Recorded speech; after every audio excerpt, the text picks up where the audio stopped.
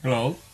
In this video, we're going to talk about how to transfer from one customer balance to another customer balance. In this case, one has an outstanding balance and the other one has a credit balance. So let's see how we can uh, do the transaction. So right now I'm at the home page screen here. This is a home page screen, and let's go to our customer center. From here is a blue navigation bar on the left side. Go to customers. As you can see here, I have two customers in here. The first one is A1, double A1, has outstanding balance of $1,000, and the customer double A2 has a credit balance of $3,000. So what we're trying to do now is apply $1,000 from here to this outstanding invoice. So that's our goal. So we want to make this one paid, and the money will come from here, double A two account, and once we're done, this one should be gone. There shouldn't be any outstanding balance, and this one will have $2,000, still $2,000 credit balance. So that's our goal. Let's see how we can do it. Okay, so in order to do that, you will need to create a dummy bank account to handle this type of transfer.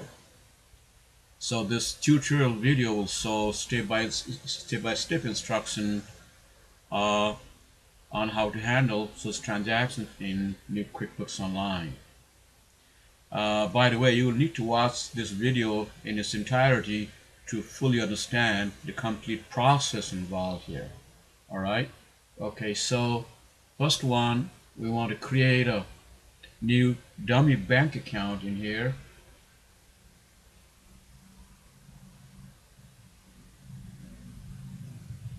So I'm going to go to chart of accounts here, right here from the company gear, and chart of accounts is right here. Alright, I have already created one dummy bank account here. It will say bank clearing account if you edit it. So the screen will look exactly like this. The bank account, you can name it any way you want it. You can just call it just a clearing account. That's fine. You can just call it AR clearing.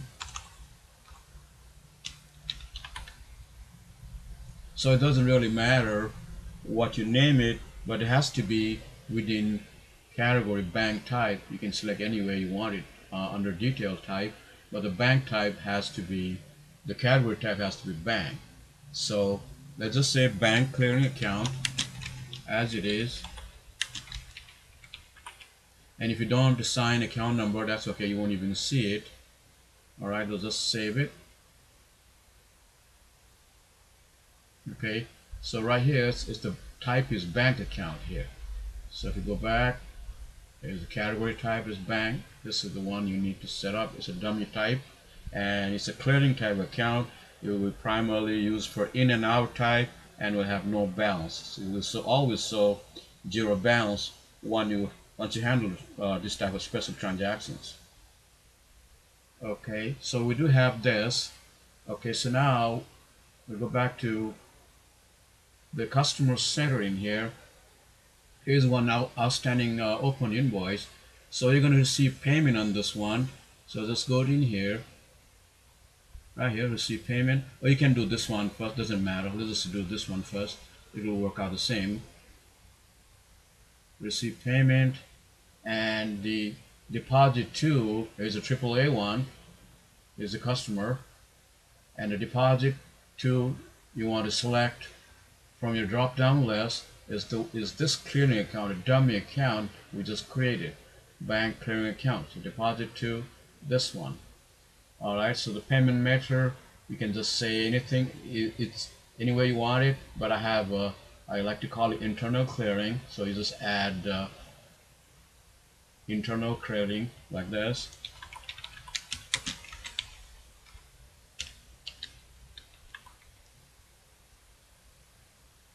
So it'll say there's already one exist. So this is the one.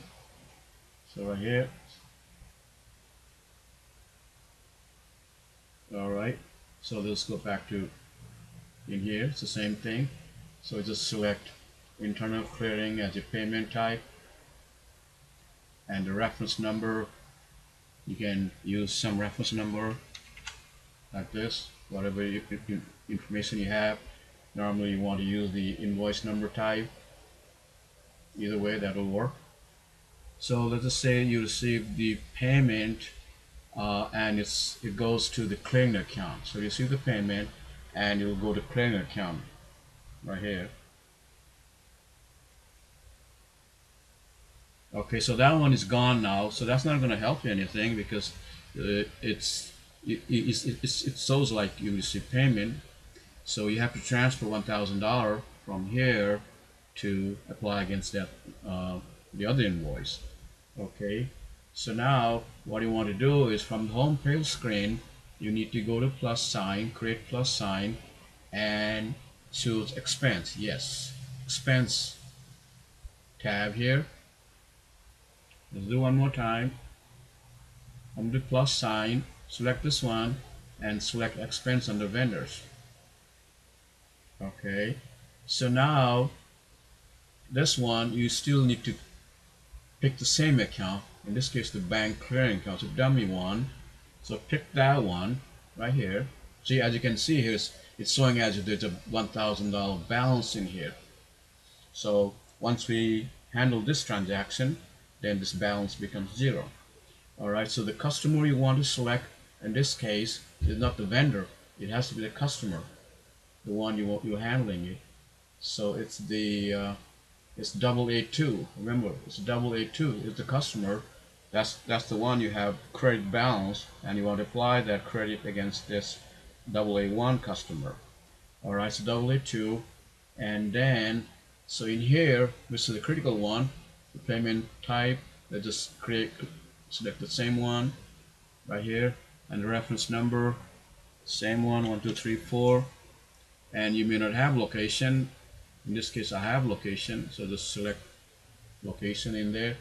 Okay, this is the critical one, the account. So what's the account we should use in here? So the account you should use is account receivable. So drop down, I can just type account receivable, but you can select account receivable right here. You'll see this. See right here, this is the one you want to use. It will say account receivable bracket A/R, and it's account receivable type. So this is the account you want to use. So let's select this one right here, the account receivable, and on the description you can put anything you want.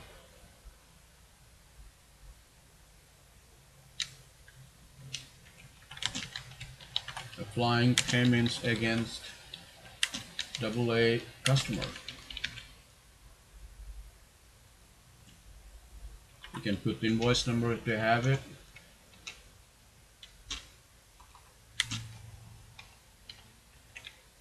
Whatever the invoice number you have. Okay, and the amount you want to use in here is $1,000. 1,000 right here, 1,000, and the customer, you can just select the same one, AA2, and the class, let's just say it's product sales, related product sales. You may not have class, that's okay. You may not have location, that's okay too. So this is the one you want to do it. Let's just say save and close. Okay, so the critical one is the selection of correct customer name, selection of account is the account receivable, and form you want to use is expense form, and the bank account selection is the dummy bank account, in this case a bank clearing account. So saving, you can just save it. See, the moment you save it, balance becomes zero. That's what we want to do. So save and close. Alright, so now if you go back to the customer center, see, as you can see here, so you have $2,000 left here. It used to be $3,000, now it's $2,000, and $3,000 is the one, let's say it's a credit from someone returning the products, and $1,000 is transferred from other customer to this customer. All right, so let's go back to the dummy clearing account. We still have it here. So as you can see here, we'll just run this report. It just says date is September 1. All right, so in order to get this report, all you have to do is go to reports and just look at the balance sheet. That's the easiest way to do it. Or you can search by transaction by account.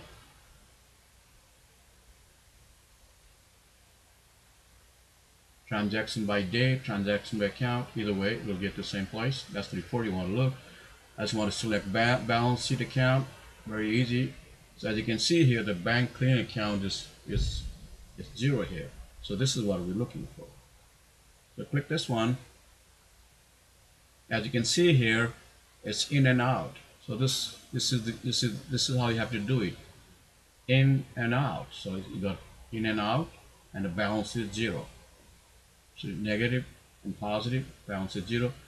It could be the other way, doesn't matter. You could have done this one first, this transaction first, and this one second. It will have the same effect. So the balance is 0. So that one works pretty good. And on the customer center, it works pretty good. As you can see, this one has no balance left, and this one has negative, still $2,000 negative balance left.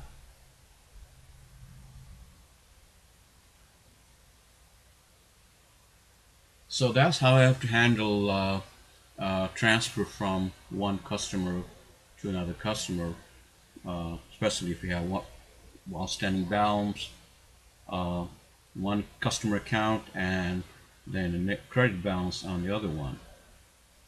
So if you have other questions, just go to our new QBO.com. So they have all kinds of good stuff there, so you can get all kinds of answers from there. Thanks for watching. Bye.